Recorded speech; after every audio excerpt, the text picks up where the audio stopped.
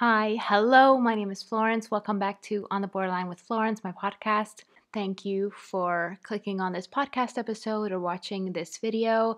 Big trigger warning for grief and death in this episode. If any of that makes you uncomfortable, if any of that triggers you, makes you anxious, I know it definitely makes me anxious, then please click off. I don't want to trigger anyone. I don't want to bring up any painful memories for anyone. This episode is being created for the people who, like me, are going through grief, and I am making this so they don't feel so alone. I wanted to talk about the reality of grief and what it's actually like to experience. I first was confronted with grief when I was, I think, 11 or 12 years old, and my grandma passed away. It was very sudden. She had a stroke and she was in hospital. And since I was a child, I believed that things always get better and that it will all be okay and she will definitely recover because there was no alternative in my mind. So when she passed away, I was really shocked, and it was the first time I realized that, oh my God, sometimes things just don't get better and you have to prepare for the worst as well. It was a very complicated and difficult time in my life, a lot of things going on. So I feel like I never really processed that grief properly.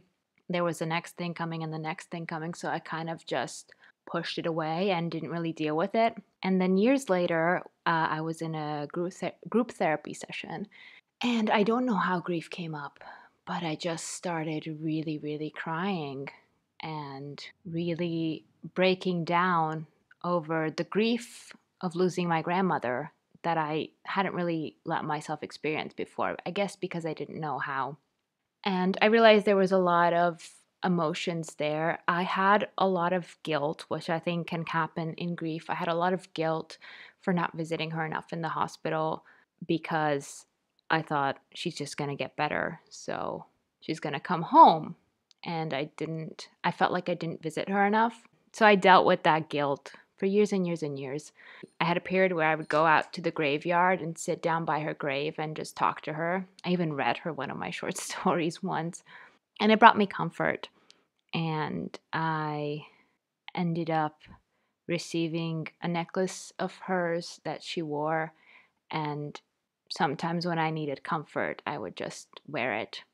I never forgot her, and there were many times in my life when I wished she were around to help our family through it because she was such a good soul and such a kind person, and she loved us so much. And there were times in my life where I really felt like I needed her, and I just wished she was there.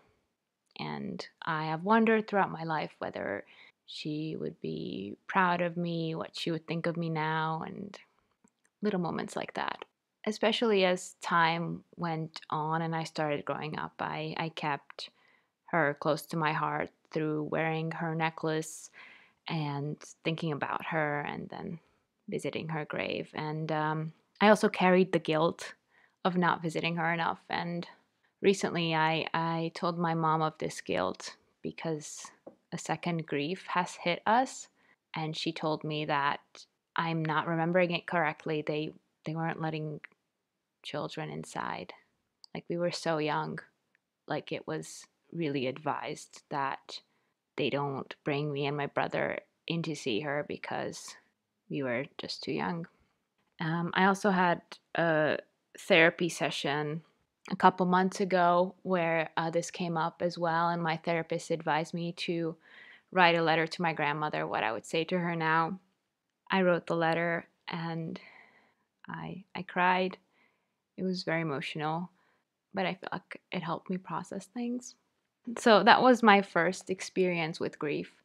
It was hard, but I thought, I don't know, I didn't expect grief this time around to hit me with a different force. I don't know. I felt like, I don't know, I didn't process my feelings. I just was able to push my feelings away, and they would come up from time to time, but mostly I was okay. And this time I had no desire to push down any negative or painful feelings regarding this grief because I knew it was important to feel it, and I don't think I would have been able to push it down even if I tried because it came with such force. So I lost my grandfather in July. He went into hospital and he got really ill. We visited him almost every day for as long as he was in there. I think he was in there for 2 or 3 weeks. And seeing his health really decline, we knew what was coming. I was very focused on doing everything I could and visiting him as much as possible because I remembered what that guilt had felt like, that guilt of that I hadn't done enough for my grandmother. So I wanted to do it right this time around, and I feel like I did, and I got to say goodbye. And even though we knew what was coming and we knew it looked like he wasn't going to get better, it was still just as painful. When the call first came, I think we all went into autopilot mode a little bit. Look, that's my dog in the background, if you like dogs. So when the call first came, we all went into autopilot mode. I think just like no emotions, just like robotic mode. I was working.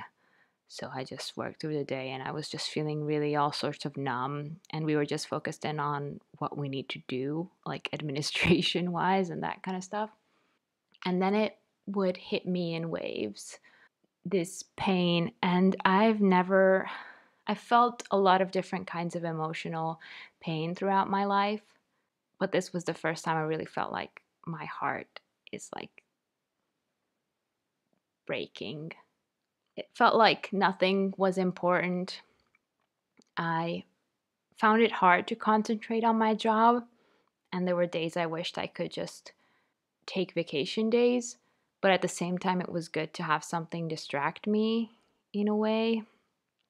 But I would be working, and then it would hit me, the reality, the gravity of losing someone and never being able to see them again. And that, the weight of that was so heavy. I have not cried like this much ever in my life. I take antidepressants, so I don't really get emotional at movies, at books. Sometimes I find it really hard to cry.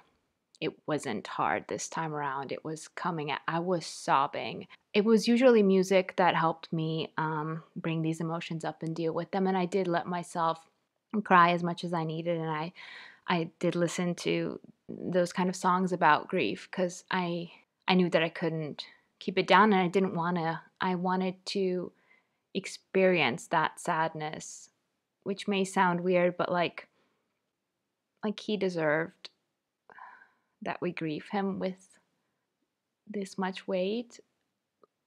Like for him, for all the love he gave us, there needs to be sadness, and there was sadness, and there needed to be place for sadness. I didn't feel the need to pretend to be okay. I didn't feel the need to push those emotions down. I just let I just let them come, and I let them wash over me. It felt like nothing mattered, and I was in a fresh relationship at that time, and I did neglect my relationship because my sadness and my grief was more important to me than pretending to be okay for starting relationship. I think when you go through something as huge as grief, everything else in your life feels insignificant somehow. Like your pain and your sadness feels like the biggest thing. And I think maybe that's normal. My ex could feel that I was distant because I have always been the type of person to fall apart alone. I have always been the type of person who deals with hard emotional things by myself. And that's just how it is. That's just how I do it. That's just how I've always done it. And I wasn't sharing any of my pain with anyone besides my mother. I I didn't want to share my pain with anyone else. Nobody understood the depth of my pain, of my grief, of my sadness. And I think for a lot of people, it's also scary. A couple of days after my grandfather died, I went to the wedding of a high school friend, and I was out smoking, and I was just feeling that wave of sadness hit me again. At that time, I was still in autopilot mode, and I thought maybe going to the wedding might help distract me. It did for periods of time, and then it didn't. But I was out there and I was talking with a friend, and this friend asked me why I was so sad, and I said my grandfather passed away 3 days ago. She immediately went, "Oh, oh no, I don't even want to hear about that. It is triggering. It brings up your own fear of losing family members, and I understand that. I understand that completely. But it's still what's happening to me. I did see people, but I would only be able to see people for a couple of hours. Most days, I felt so weighed down by my sadness and my grief that I didn't feel like I could go out and see people and smile and talk about other things. And I also didn't want to share my pain with anyone else because I process pain alone. That's how I can process it. The only person I knew to share it with is the person who was feeling the same as me, my family, the people who are feeling the same as me, who are going through the same thing as me. Those were the only people. My family was the only people who I could share that with and talk about this with. I talked to many people. Some friends knew what was going on. Some friends I would see and I would be feeling okay, so we would talk about other things and I didn't even mention it. Everyone deals with grief differently. Some people go completely numb. Some people have their hearts break. Some people are so afraid of grief and that even your grief is scary to them because it reminds them that grief and death could come any day and they could have to face it as well anytime. And I understand that that's scary.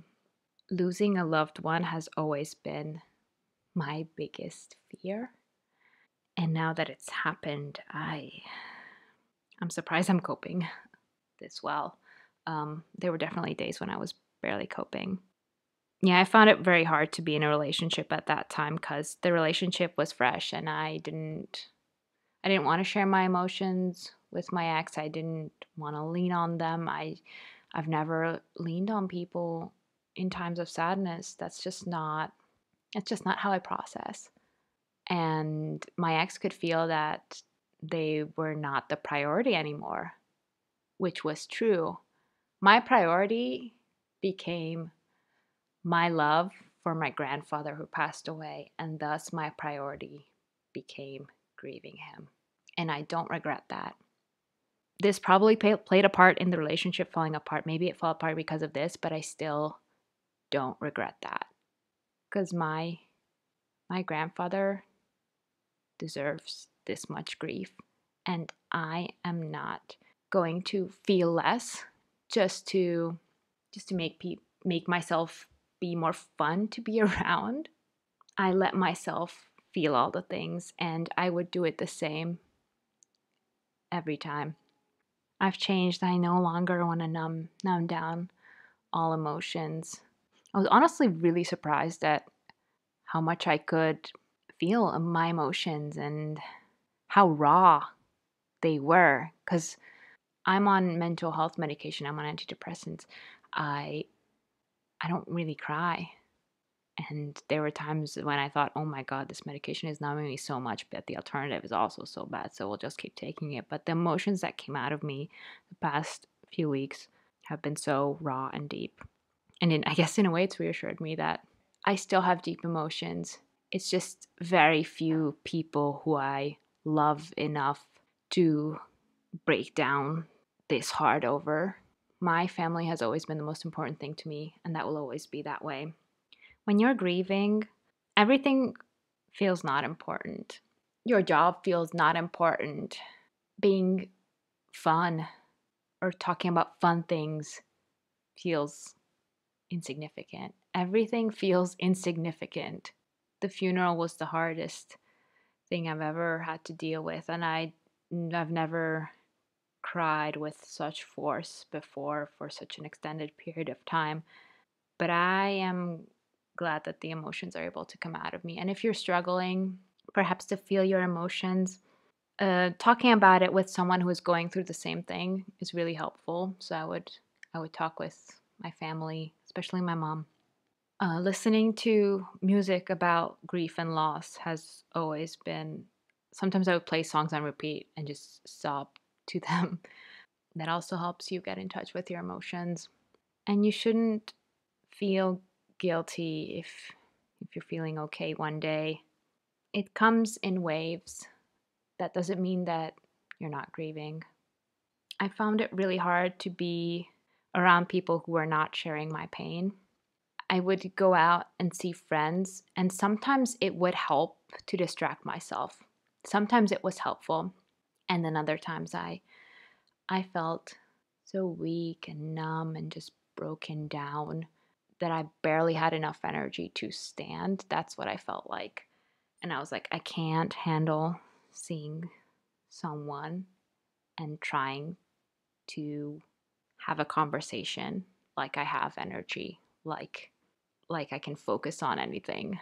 But then sometimes I would feel like I can barely walk, and then I would still go out and see a friend, and they would be able to distract me, and we would talk about things, and for an hour or two I would feel better. But after that hour or two, I really needed to, I felt also exhausted. Like I had used up all my social energy that I had, and now I just had to go back home and continue being exhausted from sadness. It's okay if you need a distraction sometimes. Sometimes there is no distracting you, and it's just your sadness, and you just need to curl up in your bed with the blinds down and listen to music or journal or watch a movie. I would watch movies, and I would just lay in bed. And there's no timeline to feeling better. With time, I guess you get used to it. I don't know. I think it will always hurt. It's just I'm starting to feel a bit more like myself again. Because when grief hits, it, it felt like I was made of sadness and pain and grief. And it was so much, and I could barely carry it. And there was no place for me. It was just my love with nowhere to put it, my sadness from losing someone who I loved and loved very much. We would light candles, we would talk about memories. There was so much crying. And then after the funeral, it was still very hard, but I guess in some way maybe it could help with closure, but I think I was also really afraid of the funeral, and it really confronted me with the fact that he's gone. And I didn't want to be confronted with that, but I had to be. 2 weeks after the funeral that we went on vacation, and I think it was nice to be away. This was a paid vacation. It was non-negotiable. And me and my mom, we both needed it. We took it easy, and we did talk about him. We didn't pretend like the grief wasn't there. We talked about it. It was still there. We brought it with us, but it was nice to get new experiences. Interestingly, right before the vacation, I was working right up until that time. I had 2 days off around the funeral because I used up all my vacation days for the actual vacations where I would be out of the country. So I had no choice but to work.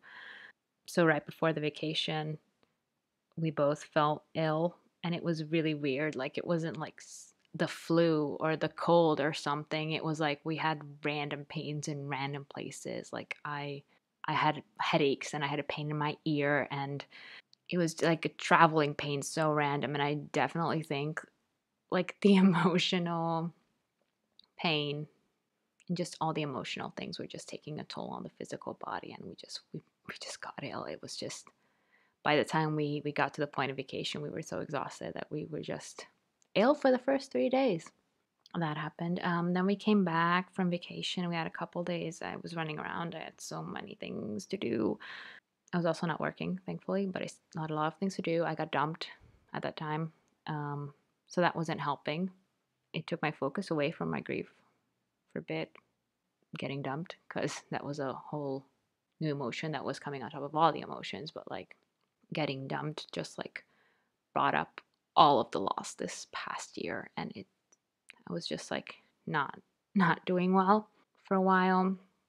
And then we went on another vacation with my dad. And interestingly, that vacation, I felt like connected me with myself a bit again. Maybe it's because more time had passed by that time and I no longer had my relationship to worry about or worry about it going south because I was not able to prioritize my ex because I was so sad. In a way, I guess that was a weight off my shoulder. And felt like I don't have any more things to worry about. Enough time had passed that I was starting to feel a bit more like myself again, like I was maybe a bit more me and not just my sadness.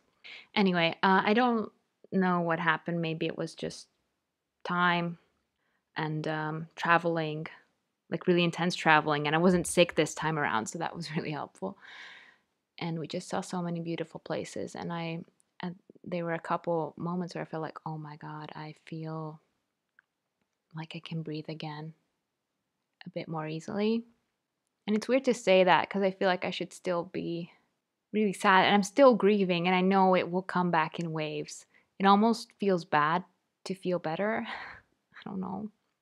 But I know he would want me to be happy and he always took everything life had to give. So I feel like that's what he would want for me as well.